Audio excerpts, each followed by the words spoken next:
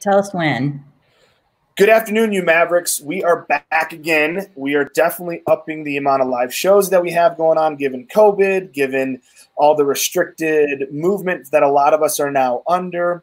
And so today we are going to have a great topic. We're talking with Michelle Olson and how we stay connected. But before we dive into that, I want to give a big thank you to Serenity Engage. They're powering our show today. And given what's going on with COVID, they are promising and pledging to help onboard 50 Colorado-based businesses to their HIPAA-compliant messaging and photo app. And guess what? The coolest part? They're giving it away for free for 3 months. That's no contracts, no hidden fees. So we're going to put all that info in the comments section. I invite you to take a look at it because right now this is so applicable to what we're talking about with Michelle of how do we stay connected in this disconnected, unsettling COVID pandemic. And with that, we're going to dive right in.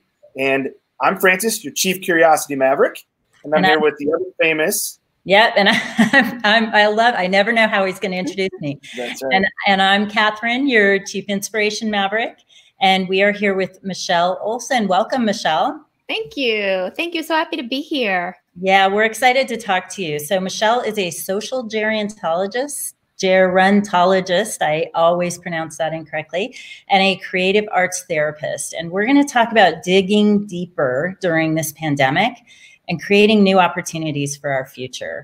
So I spoke with Michelle a little while ago, maybe last week, and we were talking about having her on the show. And one of the first things that Michelle and I talked about was really, we have an opportunity here to make change. If we look at this as a positive opportunity, let's take advantage of this and create the change that we need to create. Let's not go back to status quo. So Michelle, one of the things we talked about is creativity. You know what? Let me back up. Tell our audience a little bit about who you are. Give them your background. Oh, sure. So yes, so I'm a social gerontologist. So I love the study of aging. I look at the aging as not something that happens to older people. It happens across our whole life. So I look at kind of the psychosocial aspects of aging. And for the last 22 years, I've also been a creative arts therapist. And I work specifically with older adults. And I have a consulting business, which is called geropros.com. And we kind of focus on different aspects of aging. So if people, whether you're an individual or an elder care organization or, a corporation, if you need some help through that gerontological lens, we're here to help you. But creativity is like my heart and soul, and how to be creative in my life and how to encourage creativity in the older adults that I work with and their care partners. Yeah, and you were sharing with me the time that you realized you absolutely fell in love with our older population. Do you want to share a little bit about that? Sure. Yeah. My first experience with older people, it wasn't, yes, I had grandparents and, for a short time in the home, but it was when I started working at a veterans hospital. I was working specifically with the very old veterans. I was working mostly with World War II veterans. And that was it. I was like, this is what I need to do. I had worked with children and I had worked with, middle-aged adults and family-aged, people, but it didn't resonate. But when I started working with the older veterans, I knew that was it. Oh, that was the moment, the spark. That was the moment. The spark that ignited it all. It and did. Here we are. So let's talk a little bit about how we can instill creativity into this virtually connected world that we're in currently. Yeah. So, as scary as this pandemic is, and what's so surreal to me is that we're all in this together. I'm in my pajamas and John Legend is playing the piano in his pajamas. It's so strange and so surreal, but it's also, and like you said, it's almost like a blessing in a way. And we can see this. We could see how this is happening all over social media. The creativity that's coming out of the fact we're being forced to be separated and isolated. So things like technology. I recently saw AI opportunities coming out in senior living where older people are entertained through robots, and they're also able to connect with their loved ones. the apps such as Serenity and other apps that are out. And Michelle, did we lose you? nope, I'm here. No, we're here. We're here. I'm here. I can hear you. Let me chat with Francis. Oh, we lost Francis. I don't know. I think so. Yeah, so he'll be back. There we are. Hello. We lost you. We were good. Okay. You guys both disappeared on my screen. That was interesting. So we're back. See, this is live. I'm sure it's too many people at home using the internet, probably. Probably. But that's like one of the kind of the amazing things is how now we're all using technology, where before maybe, most people were. Now it's like, it seems like everybody, no matter what you do, we're using technology. But anyway, so I was talking about the apps and AI. There's also, speaking of creativity, there's an outpour of free resources, of virtual tours, whether it's national parks or museums or diving. These are things that are now accessible because of COVID. Michelle, the other thing, do you think we're going to see an increase in the amount of virtual reality for older adults, getting them comfortable with the headsets or even something along those lines to take those tours?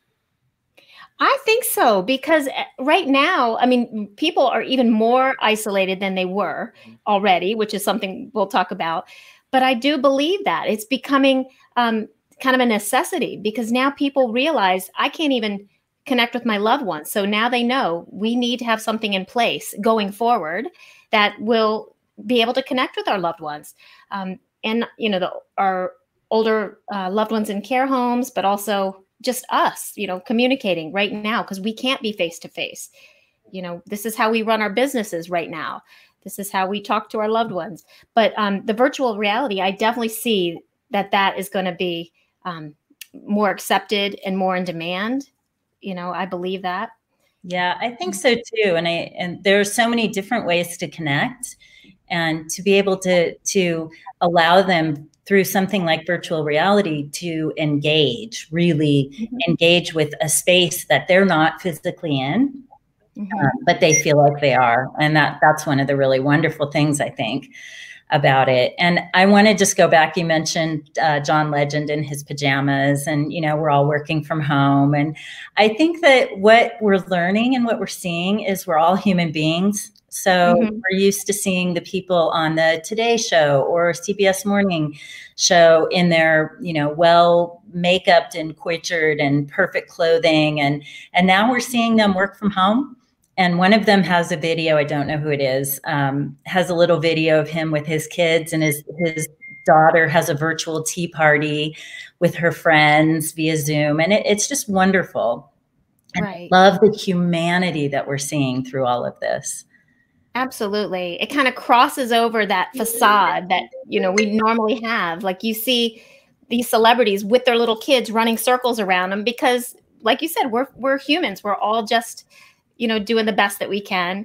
And this is how we connect. And in some ways, it's so much more human, like you said. Even though it's through technology, it feels a lot more real. Yes. It's kind of a weird paradox, but well, it kind of gets us back to basics in a way that we're all sort of on, I don't want to say even ground, because we're not. There's still a lot of disparities in our society, but it kind of brings us all to this same basic place of Maslow's hierarchy of needs, survival.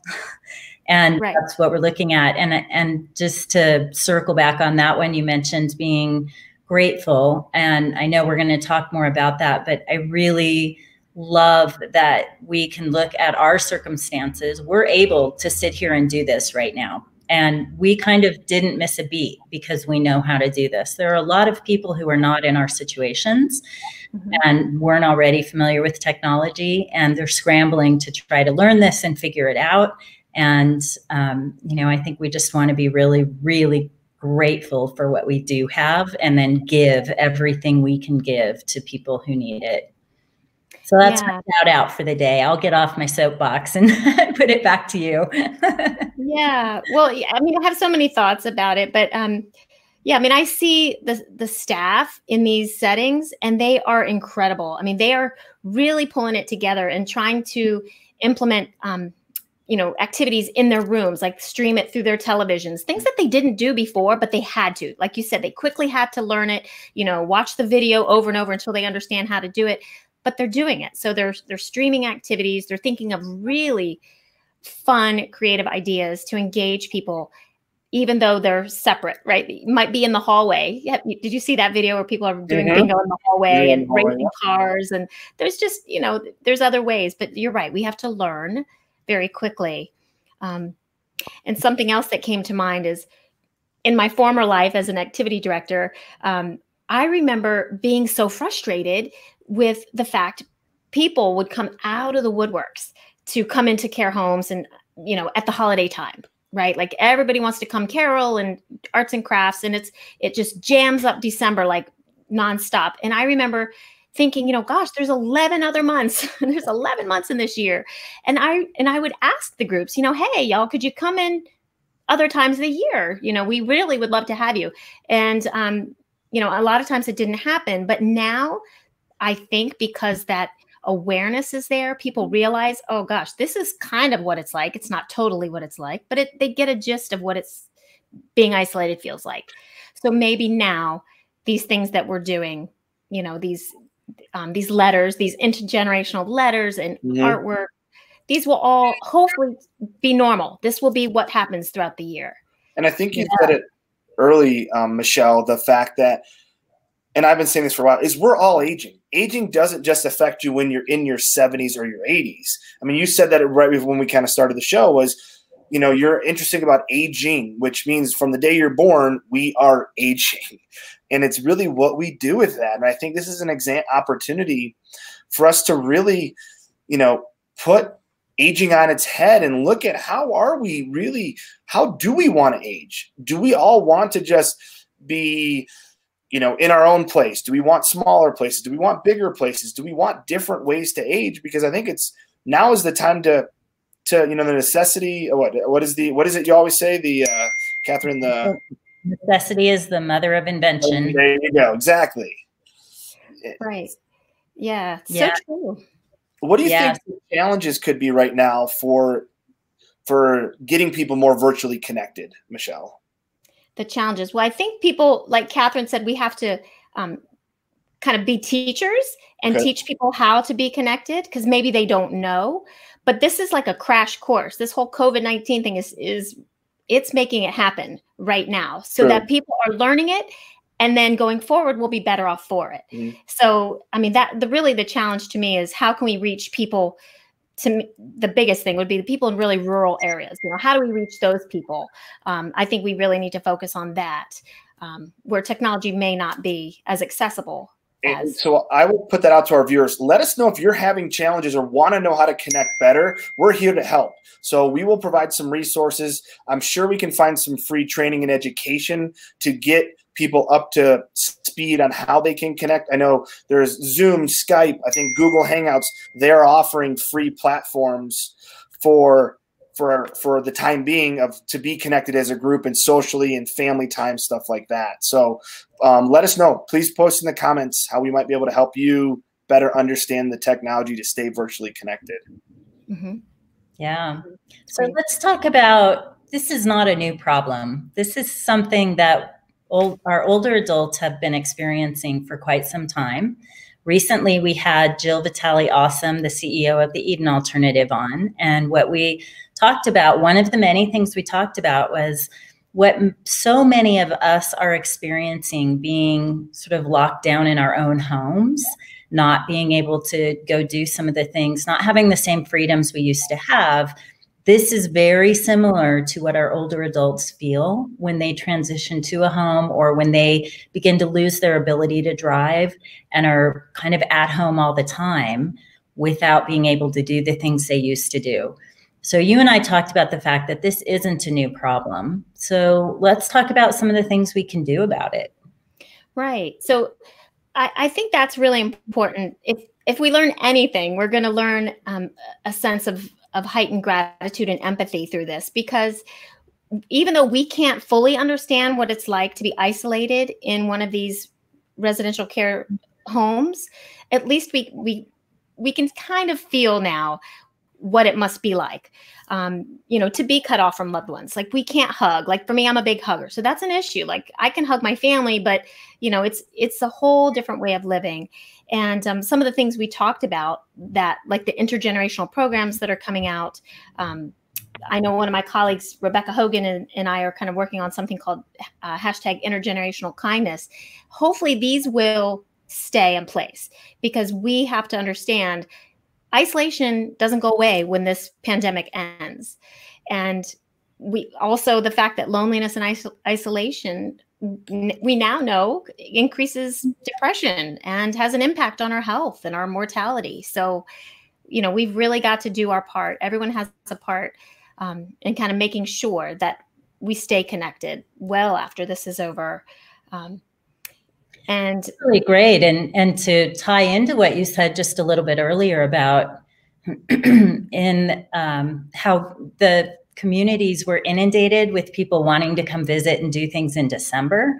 right. This is another thing that we'll ask you, our audience, if that's something that you do or you have something to offer to these communities, try to spread it out over the months. Give them options so that that our older adults can have that sort of interaction as often as possible. Right. And I think it's wonderful because this was sparked of the fact children are now stuck at home. So parents are like, oh, what can I do with my kids? Oh, let's send letters, you know, to the older folks living in these care homes. And that's beautiful and that's wonderful. But like you just said, let's continue to do that and come up with creative ways, whether, you know, it's sharing your gifts of music, sharing your gifts, other creativity gifts, you know, keep it going. Whether it's through technology, teaching technology, coming into the homes, you know, sending things to the home. I mean, I think now things are going to shift in awareness. And what do you think will shift? Well, now we're kind of moving to my hopes, right? Question, right? Yeah, some of it. Yes. Final question. My biggest hope, really, and I think I can speak for all of us, is that these connections, all these creative, thoughtful, kind of heartfelt solutions that we've come up with, that they continue and that we don't take them for granted. You know, the simple little things or big things, you know, that we don't take them for granted, and we feel a heightened sense of gratitude for them. I mean, and like really ultimately, I believe we can view this whole challenging global experience through a more empathic lens. You know, now we have a little bit more of an understanding of what is happening every single day, you know, in senior living. You know, so hopefully just spread more love. Like at the end of the day, let's just spread more love. That's great. I love it. And I'm even seeing online there's always in comments on various different videos on YouTube or other forums, there's always someone who's really kind of challenging to deal with, shall I say. And other people are coming out and saying, come on, guys, we're not putting up with this anymore. Let's stop with the hating online. We're all in this together. Let's get together and work through this. So I'm liking seeing that, and I hope that sticks around as well. And one of my hopes too is this idea of collaboration. We talked with, I believe it was Max. No, not Max. Doug Leidig from Asbury Communities, who they look at it as this way to share information across to different communities. You're not in competition. You're in this semi-collaboration where, yes, you may be in competition per se, but you can still collaborate on best practices, ideas that are working, things that are really improving how our older adults are aging. And that's what my hope too is, going off of the heartfelt solutions, is let's make sure we keep up the collaboration, not just from within the long-term care of the aging services, but with the external businesses who have done some pretty unique things, that have used technology well ahead of the senior living communities to communicate and to do some of those things. Right. Yeah. And I think just the fact that we're forced to slow down, you know, and it just raises your awareness. And so hopefully, you know, this heightened kind of mindfulness that we're in, like we are much more aware of these, like I said, those little things that we should be grateful for. And the big things, like now it's like, wow, we have all these new technological apps that I didn't even know about before. And so now let's use that. I'm going to use that to help, you know, my mom, you know, so we can actually communicate together. So, I mean, there is just so many things we can take from this in a positive way. Agreed. And I think that's too, is we know the negativity that's out, not the negative, the truthfulness of what's going on. This is very serious. People can die. You can affect, you know, you can not have any symptoms and affect your loved ones that are older. I mean, you can do those things. But I also think when we be so real, we need to give solutions to make it more positive through, yes, you need to stay at home or stay in place. But here, let's use this piece to stay as connected as possible. So I think it has to be that double-edged sword, right, of facing the reality of what's going on, but also giving that sense of igniting some hope that we are going to get through this, and this is how. Right, right. Yeah, and Michelle, that's a great transition to what you're doing right now in teaching mindfulness and embracing gratitude in the midst of all of this chaos. So can you share more about that with our audience? Yeah, so I'm doing a couple of different things. I'm working with Scott Lavitt. We're doing who is a family caregiver for his father who is living with Alzheimer's. And we have an upcoming course on mindfulness caregiving. And really it's about self-compassion and having self-compassion for ourselves in the midst of hard times. And so we can kind of use that in this virus case as well. But so it's a mindfulness course for care partners. And then also I'm working with a wonderful creative arts therapist named Renee Pastelove. And we've created this program that will be coming out called Thrive. And it's an arts collaborative in elder care where we're actually going to reach older folks in these homes as well as staff and really support them through art therapy and other supportive ways. And we're going to do this virtually. So these are things that we didn't do before, but now we have to. You know, I'm used to going into so many different places, but I can't. I'm not, you know, it's not a possibility. So now we're able to support people working with these older adults and the older adults themselves and provide these creative solutions and these interventions to help them with their quality of life. And who is able to join those? Yeah. So what we're going to do is through GeroPros and through her business, which we'll post in the comments as well, ways people can reach out to us. They would contact us, and we're going to do this very, very low cost. We're actually going to do a few free sessions. Yeah, because we want to kind of get it right and really help people.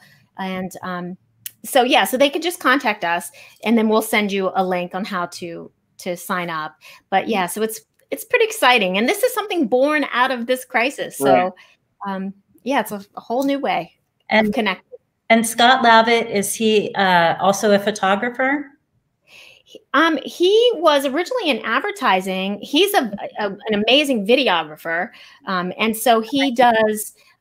He's also kind of a mindful practitioner, very, very wonderful human. And so partnering with him in his experiences as a caregiver and mine as someone who works in elder care, we kind of collaborate and we focus truly on being present, you know, understanding these difficult emotions, and then kind of seeing the silver lining and the joy that can still be there, you know, in the midst of hard times.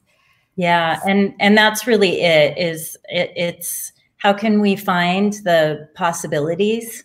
How can we create the possibilities right now? Because we can't change what's happening. And yes, it is very serious, and we have to take it seriously and self-quarantine or self-isolate and be very aware. And yet that gives us an opportunity to, as you said earlier, slow down a little bit, look at things differently, and think about how can we find possibility in this and create new things. I think amazing, wonderful things are going to come out of this, and already are.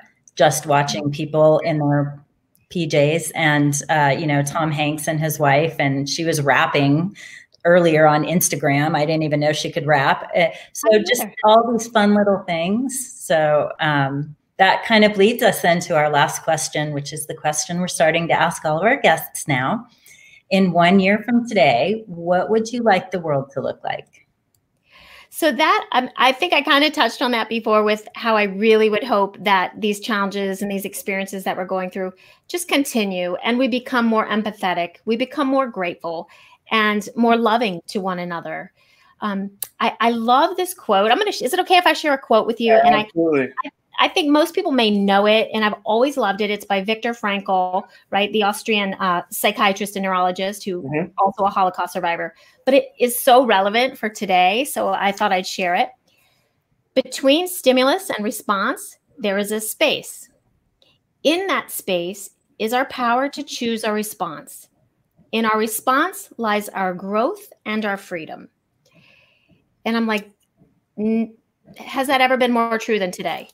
Like that's our power and our growth right there. By not reacting, right? Our natural instinct to react and go fearful and go wild in the fear, but just respond with love, empathy, gratitude, and grow. That's I love it. It's beautiful. That's a great way to end this segment, Michelle, and really powerful. Thank you for sharing that quote. Thank you for sharing all your wisdom and all of the things that you're putting out there in the world right now. Yeah. Keep doing it. So, Michelle, how can people find you? I know we'll put it in the comment section, but could you tell us real quickly how people can get a hold of you and learn more about you? Absolutely. So definitely connect with me on LinkedIn. You can find me on geropros.com. If you'd like to send me an email, I'm happy to answer questions and talk with you. My email, Michelle with 2 L's at geropros.com. Yeah, we will put all that information into the comment section as well as the post. So feel free to reach out to Michelle. And again, I encourage everybody to start, embracing new opportunities and really look at how we can do things more creatively. And as Michelle mentioned, there's a lot of great things that are happening right now. Let's keep it going. Let's just not let it go just for this time period, but let's keep it moving forward. Right. Absolutely. So. Yeah. Thank you so much for having me. Yes, thank you. Bye, everybody. Bye, everyone. Bye. Take care.